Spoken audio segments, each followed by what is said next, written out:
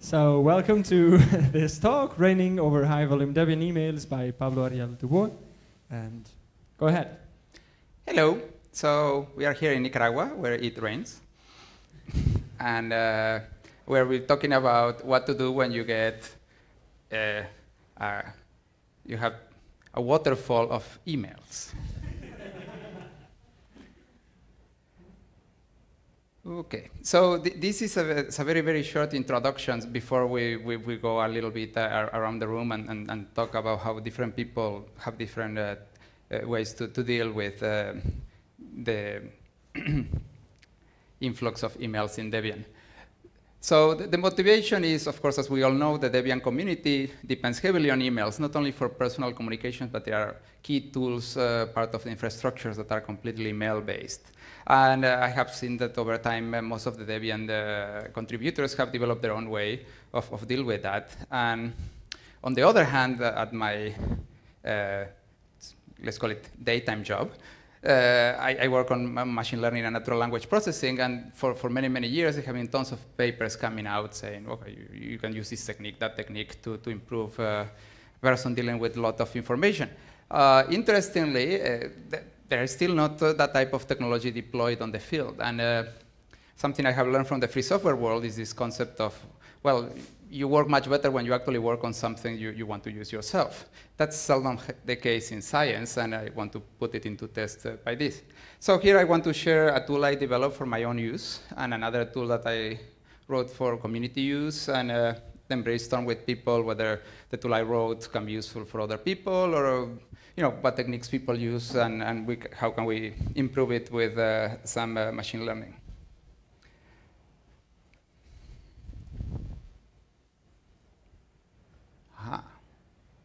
So the tool I wrote is, has the name so far of Listoso Smart Mailing List Reader, but the name is subject to change when we come with a better name. And the tool is a fairly simple tool. You get the emails coming in, go to a regular mail archive in mbox format. Then you have a backend that uses Perl and mailbox thread and classifier DBACL, and populate a SQLite database, and then a front end written in Scala and a formalism called next tab echo. These are chosen because I really wanted to use the tool, and I didn't have much time, and I just went for the technology I was more familiar with, and it was faster. It took me like a week to put this together. And I've been using it for a while now, and I'm pretty happy with it. Although it has a number of shortcomings for other people. But let's take a look how the tool looks like. So here you have the DebConf discuss mailing list. And here you are filtering at a particular threshold, -10. That means you see absolutely every email that came in the last week on DebConf discuss. That's 3 pages of emails, 140 messages. And here you have the different score assigned by the classifiers. So, for example, I don't play assassins, so even though they are not particularly bad emails, I don't really care about them so much. And it seems I'm a really bad person because I don't care about lost cameras. But if I then filter, if I don't have much time to read the emails and I filter at score 1.0, then that gets reduced to 29 emails. And well, I'm very interested in this open block stuff, or maybe buying a Debian jacket. And so how does the classifier works? Well, when you click to see an email, then you have these buttons over there that says, well, this is an email I really like, or this is an email I really don't like. And all that stuff goes stored into the SQLite database, and a classifier is trained on that. This is definitely not rocket science. The only work is behind the database, the different schema stuff. I mean, a few tables with messages and threads, and how the message got predicted and stuff like that. Most of my work on building this tool was on putting together the database schema and stuff like that. And the classifier itself, I'm using a classifier that is packed in Debian, which I have used for other projects, and I highly recommend it. It's very fast. It handles emails natively, and it's more than just naive-based classifier. It's a maximum entropy classifier. The author actually have used it to train a program to play chess. So it's definitely not your run-of-the-mill spam detector. And the way I use the categories is that messages that get marked +2 or -2 are always used as positive or negative train examples. And then the +1 and -1 are samples. So basically, if you say something is +2, say, I always want things like this. While something is +1, it's like, well, things like this I like. And it also takes into account emails you saw on the title, but you didn't even click to choose to open. Those are like mild negatives. And besides the classifier, I also have a little rule engine where you can write actually executable Perl code, because I don't hang out with Luciano enough about security on web apps.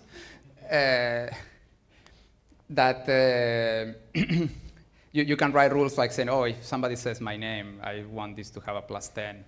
Or like one of the rules I have is things that come from Debian.org in Debian Devel mailing list, then should get a little push up. That's because I don't know enough Debian developers yet. And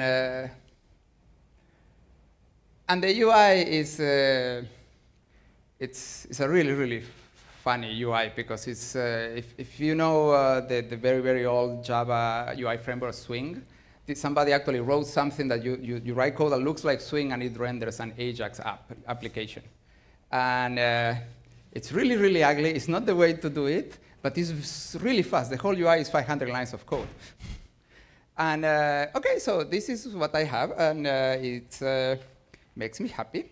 The UI still have issues. For example, I compute all the threaded structure, but I don't expose it on the UI. And there are the main point, and we were just talking with Avar before here, is to actually make it use IMAP rather than mbox files. So you can glue it together with another. And the other things that the tool as it is right now is really set up for the machines where I run the UI in a VM and the backend in a different machine and stuff like that. So it's not really that installable. So I want to work on getting a version that people can install. So that's for the one side. And the other tool I wrote is 150 lines of Perl that handles it's a bridge between the Debian user Spanish mailing list and Twitter. So if you subscribe to @Debian_ES, then you get, for every discussion on the mailing list that has at least 3 emails, of which there are 2 different authors, that helps with spam detection, you get a tweet. And you only get once per thread. So if you want to know what's going on the mailing list, for 8 months it has generated around 1,000 tweets. It's not a particularly silent, but it's definitely much less volume than being subscribed to the mailing list and reading it every day. And so far it has got 100 followers, which I mean justifies for me just to keep that bot running. The bot is public domain. You can download it. The link for downloading is on the Twitter account. In a more serious aspect, I have a personal project of trying to reproduce the kernel traffic summarization for the Linux kernel mailing list. Somebody during 5 years, every week summarized by hand all the emails from the Linux kernel mailing list. And and all those summaries are available, are GPL, and we can use it to actually build a system that can summarize Debian Devel at that stage. I published a paper on that a few months ago, and what I'm working now is in aligning the original emails with the summary and trying to derive rules of when you want to include certain part. That's a very well-studied problem, but here we have very good data to work on that. This will be very, very nice. You could have people who are Debian, interested in Debian, not developers, and read a summary weekly of what's going on Debian Devel. And I mean, if we get to that point, I will be a very happy Pablo. When I started the Smart Mailing List Reader, people point me to this blog, and I would really like if more people write blogs like that. So Joy analyzed what makes in the thread structure to be an interesting thread to read. So for example, if you're having a thread only 2 people going back and forth, then that's what he called take it to private email. Or if you have the thing, if you have one person posting something and immediately replying to himself, there's a think before you post. Or somebody posts something and then you don't have no discussion, you have just a ton of responses to the same. That's the blindingly obvious answer. And so I would like to add this type of identification. Yeah, we get a comment from IRC from Kevin Mark. He says, it would be cool to have something that matches the Debian weekly news. Yep. Indeed. It would be even cooler if Kevix was here, but okay, so that's what I have. So now I would like to know how you guys deal with the ridiculous amount of emails we receive in Debian and your own personal strategies. In Python Argentina, the mailing list has a karma button, so you can set that mail has a positive or negative karma, and it's included as a header in the mails in the future. I mean, when that machine learns and then tags automatically the mails with that karma, so you can filter by that karma. So and then people used to post silly things gets bad karma, and probably nobody gonna read it in the future. So do you are familiar with that system? I was thinking on similar lines. So yes. But to associate the karma, you have to go to a website and click a button for that particular email. How it works? It's in the bottom of the A link to say. I like it. I don't like it. Very nice. How people will feel about that? Joe is less nice on he called it cooks. He says, well, if this thread has too many cook to good posters ratio, I don't read it. But that's the same bad karma. Wouldn't it be nice to have a karma system for emails that's just based on the headers? Two thoughts about that. So you could you could include a karma header in your reply. And that sounds like, oh, wait, but I don't necessarily want to reply to something, and then perhaps you shouldn't be judging if it's not that important that you don't want to reply.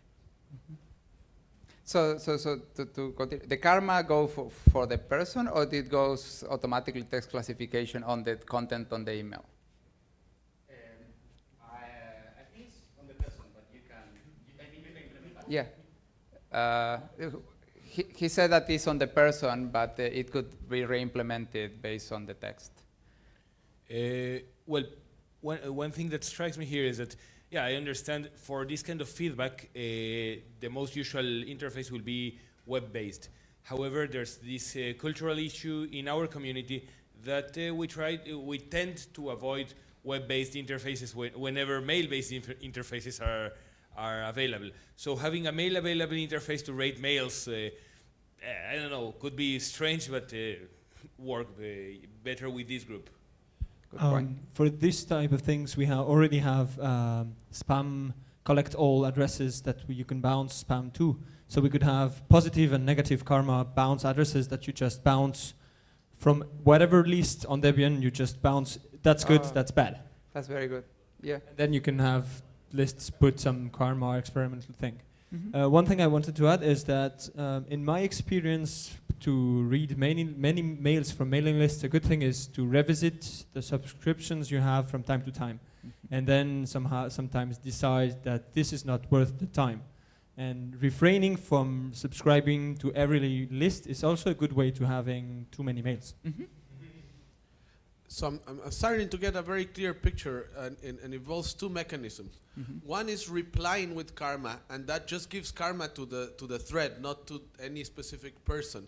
So some kind of weighted average of the karma with decay. But the other mechanism would be rating people, and that would involve addresses where you send somebody's email address to that special address. No. He was talking about bouncing. So there you bounce the whole email. And we can use the email text to do that, or we can use the sender.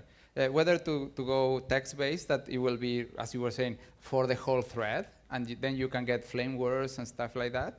or going for people, that's most likely will involve a very nice flame war to But decide. I was I was riffing on his idea, and I mean, I think it makes more sense to keep the karma regarding specific mails or threads in the thread. But the special address, I think, would be very nice for giving karma to people. But the reason I have this smart mailing list reader is because actually it's not a matter of karma. I'm interested in contributing natural language processing and machine learning stuff to a bunch of projects. So I'm not interested in everything the projects come. I'm only interested if they say something related to my field. So I'm subscribed to LibreOffice mailing list. That is a huge traffic. And most likely I'm only interested of like 5 emails a month at most. So that's not really that they are saying things that are bad, it's just that I don't care. So there's a danger with the bounce sort of stuff that people who are not currently involved can't get involved because their mails will not get read because they don't have karma. So I think this sort of thing is really personal. You should do it only on your personal machine. You shouldn't be sharing the results with other people. Great. I mean, I was really thinking it about something personal. And the other part is I'm tired of Google knowing everything I do. And the nice thing about this is you keep all this, what you read and what you didn't, personal. And So I'm currently using Gmail for email reading. I would like to switch to this. It sounds really useful, but the interface maybe needs a bit of work in terms of the threading, particularly. If I can get more people to help, I'm not a UI guy at any point in time, as you can see. Yeah. What language did you say it was written in? This is written in Scala, but no, but in reality, all you have is an SQLite database that you want to serve, and you want to. You can do it in PHP. You can do it in any language you want. So you could theoretically write UI in different languages and do the back end, all the stuff that you have. And you can also write backends in different language in as much as just populate the same database. So I was just thinking about the no karma for unknown people. And, well, you could certainly start unknown people at some positive, be optimist. It seems like a relatively simple problem to solve. Of course, I probably missed the hard part, but. I feel the karma issue is more like a thing the project should discuss rather than a technology stuff. So I'm fine with whatever the people want to do. What I'm more interested is in the part of which type of technology can help. If we want to implement a karma system based on text, I definitely can help. A karma system based on senders, on people, it doesn't need any NLP or anything like that. It's just counting. Maybe one thing to add is that we are already having some sort of karma just for spam detection. We do already rank some mails below some threshold based on their content. So maybe we could extend this spam detection. Basically it's the same tools. Yeah, but karma based for community really leads you to groupthink. And to voting. And to efficiently, well, not efficiently, but executively being voting on the people who mail. Because you have more people bouncing the same mail to either positive or negative, so I feel Phil has something to say. Right, there was discussion along these lines in talk in 2010, Stargirls, flame war detection. Yeah, exactly. Yeah, I remember the discussion. And there was obviously nothing's been done about it since. But it seemed like there were some quite good ideas that popped up around that time, so that you'd mechanically spot flame wars, and then tag the message that gave rise to that flame war as being flame bait, and then use machine learning to spot similar messages in the future. And that if you did that, if you provoked the filter, you could put the flame bait on hold for 12 hours. Send a message to the sender saying, you do realize you just triggered the flame bait detector. Do you want to get the bad reputation that goes with that? or do you want to click this link to get rid of the email and pretend it was never sent? One of the nice things is that if you get people to adapt themselves to write emails that bypass the flameware filter, most probably there will be no flameware because the email will be too complicated to understand that they are just flaming. And maybe another thing to add is that we also have some sort of mechanism to prevent flamewares in Debian that is named listmasters. And any one of the readers of Debian Devil can report anyone's behavior on the lists to the listmasters, and they quite often react by banning for a certain amount of time. Given if you have to make a case and give some emails to justify that this person should be banned for some time from the mailing list because their contributions are not positive to the discussion. How often that happens, though? Ask them. Like one person per year? I think my feeling is that it's more than that, probably more than something like around one per month. Wow. On all lists, but I don't know.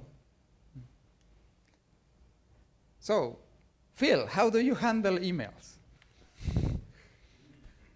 Just to pick a random person. Well, at the moment, I'm not reading email because my laptop drive crashed 2 days before DebConf, and I've been trying to repair my not much database ever since. And so I'm having a very relaxed DebConf and DebConf because I just haven't looked at email at all while I've been here. So I didn't know what the day trip was going to be, and it's just great. It's like a magical mystery tour. But normally I use not much, which is just really fantastic. It's not much of a mailer, so it's just a thing for indexing every mail you've got with Zapier, and then the UI that's best developed for that is based in Emacs, which will piss a lot of people off. But you can, some lunatic has done a Vim version as well, so you do all your email within some mad Vim mode. You can plumb it into Mutt as well. It would be quite nice if the natural language stuff you're talking about could interact with that. Okay. So the way that it works with Emacs, at least, is that you can apply tags to any message. So you could have extra tags for how spamming something is, and then you can do searches across the whole text of all the emails that you've got, and you get the first 20 or so emails in about 2 seconds, even if you've specified quite a complicated search with multiple tags and multiple search terms. Do you actually assign tags yourself? You are the mythical person who assigns tags. You you have a personal database with all the tags on all the emails that you've got. But you actually tag emails, say this email tag. Well, what you normally do is when you first get a new email, you have a load of rules about, instead of doing proc mail rules, you have rules that say, if it's to me, then add this to me tag. Okay. And if it's a list, one of these lists, then add a list tag. And then under these circumstances, remove the inbox tag so I never have to see it unless I'm searching for it. Okay. So that's the way I try to make it so that as few things land in my inbox, even though that's actually not a folder that exists. So that those are the mails that I actually try and read. And then other mails, if someone refers to something, you can search for it really quickly and then find the thread. And sometimes when a thread keeps on coming back from the dead, like the Temperfest thread or or the systemd thread, I tag one of the messages in the thread as killed, and then I never see that thread again, which is rather nice, very relaxing.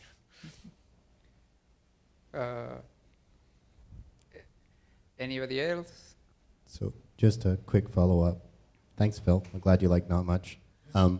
Also, there is, for people who think that reading email in an editor is fundamentally a stupid idea, there is a Python-based curses interface called a lot, which I know puns are one of the great trials of the Not Much community, that should be uploaded to Debian pretty soon. So it's nearing production readiness, I guess. The tagging script I use is called a few, just so. So, you want to? Yeah, it's kind of. So I've read about Not Much a couple of times, and it sounds really good, but I've never quite worked out what it was that I had to do to get it used. So if you're the Not Much guy, that was a really useful piece of information because. So what do you use to handle the emails yourself? I just use Mutt. Okay. And all my email lives on a server out on the net, so I get the same IMAP view of everything everywhere. It doesn't matter which machine I'm on. And how many? Except for at work, where of course they've got Exchange, and so work mail just kind of goes in a bucket that I ignore mostly. I look at it once a week and discover I've missed a meeting. But they wouldn't allow IMAP in ARM until last year. We had to bitch and bitch and bitch. So now we can actually read mail, real mail. So how much time a day do you spend reading mailing lists? Most of it. Oh, okay. I don't do much apart from read and write mail.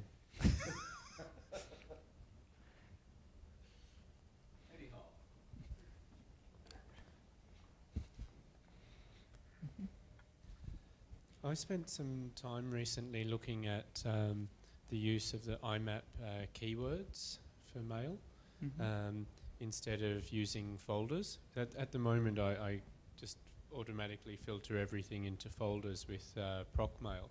And I use a variety of mail readers, like on my phone, iStuff, Thunderbird on a Windows machine, plus a web interface with Squirrel Mail. And so I started looking at if I could transition from folders to using the keywords. There are two problems I found. One was simply that not all the clients support the keywords in the same way, and that was going to be a pain. And the other problem that I found was that synchronizing the keywords, that each client that I'm currently aware of needs to have a local list of the keywords, and you need to manually enter them into the client. So if you have a desktop and a laptop, you have to set up your list of keywords on both of them, all your custom keywords. And I couldn't find any simple way to synchronize that between all my clients. So that's as far as I got, and it just seemed like I didn't have time to go into it to actually find a solution. But the thing I liked about the keywords is you can have multiple keywords and you can declare like views basically instead of folders. And that can provide a lot of sophistication for managing email, and also to manage it in different times of the day. Like you could say during business hours, my main view might be focused on my business email, and outside business hours you might want to exclude business email, whether it's from a folder or whether it's on your private email address or something else, and you can tune that a little bit. But there are those big stumbling blocks that I mentioned before I could get to that point. So. And in general, how do you deal with so much email for Debian, in the sense of on your off work hours? How do you manage to go through that? You just go and look at all the threads and choose to participate in some? At the moment, I deal with it very selectively, so I only look at things if I'm very actively interested in a subject. So when I join a list, I set up a folder for that list. I set up a rule in ProcMail to capture everything that I receive on that list, and I won't even look in that folder unless I'm participating in some thread. And one consequence of that is that people often have to CC me privately to wake me up to look at something, especially if it's after a few days after the thread has gone quiet. So. Yeah, so I mean, I do something very similar to most of that. I use Exim rather than ProcMail to do filtering, and I found one problem was that I used to filter all my Debian stuff into a Debian bucket. The problem was it was very hard to get bug mail to end up in my inbox and not in the Debian bucket, because the Debian bucket didn't get looked in very often. And I kept failing to write a rule, so important bugs would moulder for 3 months before I noticed that stuff was broken, which is kind of embarrassing. So you wanted personal emails to your Debian address to go to your inbox, not to your... Exactly. And at the moment, various things broke on the server, so everything's just going to my inbox, which means I notice things much more and actually reply, which is good, but you get more mail in your inbox. That was something we were discussing with Zumbi at breakfast, that some classifier that will detect email that in a sense is addressed to you, it's quite important, and it's not as trivial as it sounds, because if you're having a conversation in a mailing list, then they are just addressed to the mailing list. And so then you have to know the previous history that I know you replied or you started the thread. Maybe to add to the things that can be done to read mail effectively is also not really technical, rather how you manage your time. I have found several times that if you start just reading on the background your email, you end up doing nothing but just go and refresh your email to just see if by mistake something happened on some Debian mailing list. Ooh, it didn't. And 5 minutes later you just try again and oops, it didn't, and then you spend a day long refreshing folders. So nowadays I have the opportunity to commute in train, so I have 40 minutes offline. And I usually think before entering the train and assign these 40 minutes to do this. And when I get out, then it's done or not, but it's done. And it's mostly a matter of assigning time. And just to detail my technical solution, I have several accounts that I think using offline IMAP. And when they enter DovCot, they are reparsed into DovCot and filtered using Sieve. IMAP extension, and then they're piped into different folders. The advantage of this is that if you don't have your computer, you can go to the webmails of the source thing and they're already filtered. So it's quite a nice solution. It has some drawbacks, and sometimes offline IMAP just crashes for one of the folders, so just log in to restart it from time to time, but yeah. And Sieve is a program or a protocol? Sieve is actually a protocol to define filters for IMAP, I think. So which Sieve program you use? I use DovCot. DovCot has something to do this. It's quite tricky because you have to resend the mails to DovCot when they arrive through offline IMAP, which is quite ugly but works. Do you have a blog post describing your setting? Because it sounds very not interesting. Not yet. Rhonda, do you want to share your email life?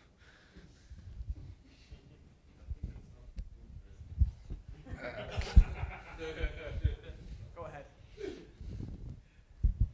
Well, over the last years, I more or less started to not follow emails too much. I'm more catched up the habit of following IRC, and that worked out pretty well, and people are throwing pointers around anyway on IRC when there's something interesting going on in the mail, so that works for me most of the times. I'm still a plain MAT user and have some procmail files, filters, but the thing that worked out most for me is coloring emails in MAT, depending on who is sending it or other reasons. Yeah, but what you were mentioning, we could use a bot on hash Debian Devel or some other channels to acquire interesting training data for email categorization. Okay, every time somebody posts there some email, some link to some email on the archive, then you say, okay, well, this is really newsworthy. People are talking about it. No. So about half the time those links are posted as an example of the pits of human behavior. So it's like people shaking their heads. Like that. It's like, oh my goodness, I can't believe what so-and-so just posted. So, which you could also use for a bot, but you have to differentiate somehow. Babs? Come on, you keep track of all the Debian mentors emails. How do you do that? I think I said before that I'm using Google Mail. Okay. Just for the lists. But do you use their importance training system? No, I skim or read every thread. How much time do you spend at? Way too much. Okay.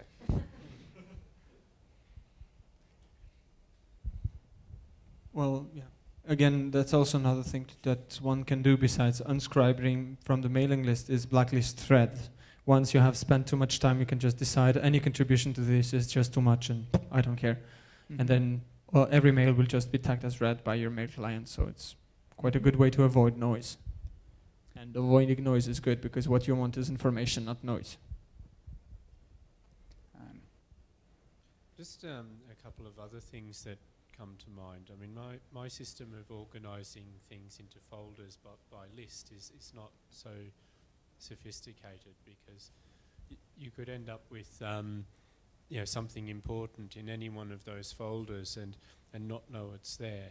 And I think that that email, as it stands, doesn't really give the sender a lot of options to emphasize what their message is. Like some messages, like an invitation to a party, are probably a lot more important before the party than after the party. So this would be a vital clue if that was actually, if the email reader had some way of knowing that after a certain date this message is meaningless. So I think there are a lot of opportunities like that could be explored. I mean, one option is to send calendar invites instead of regular emails, and that might fulfill some of that.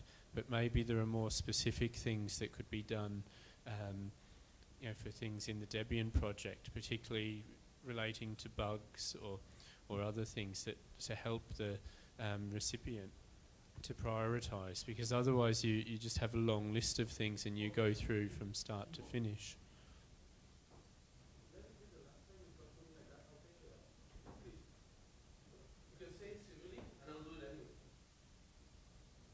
The issue with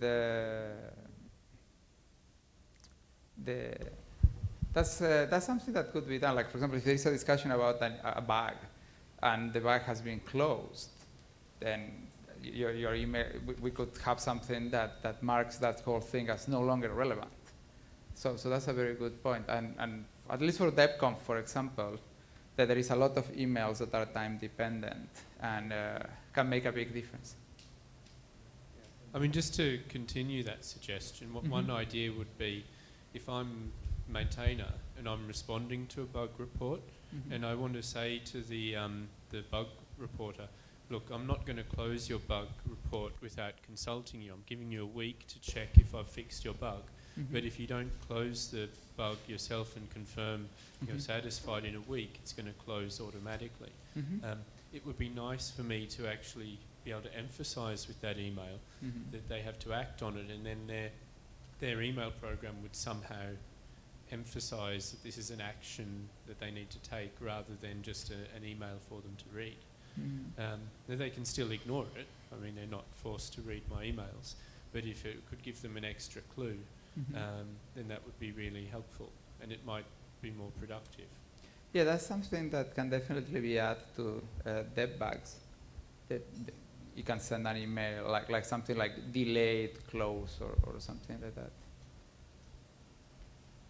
Okay, so do people feel they would like to help with this? Do you have some friends that are good at making UIs?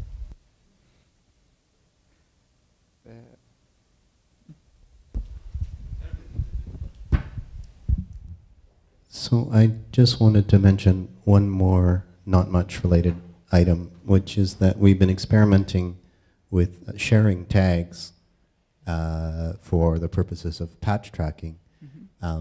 And it's a really simple scheme, and it's not tied to not much. It's just using a shared Git repo that we push to, and then we grab those tags and push them into the not much database. But so something along those lines, maybe with a different UI, could be useful for some of these schemes as well, where you work in a distributed manner and people make some determination about messages, and then you do conflict resolution via some version control system.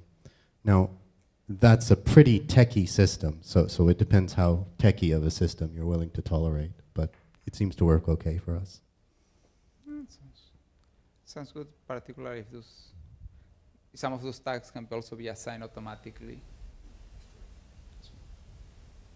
Okay, so I guess we'll be finishing a little earlier. Thank you so much for coming in spite of the rain, and look forward for DebConf 13 with some better solutions, hopefully put all together.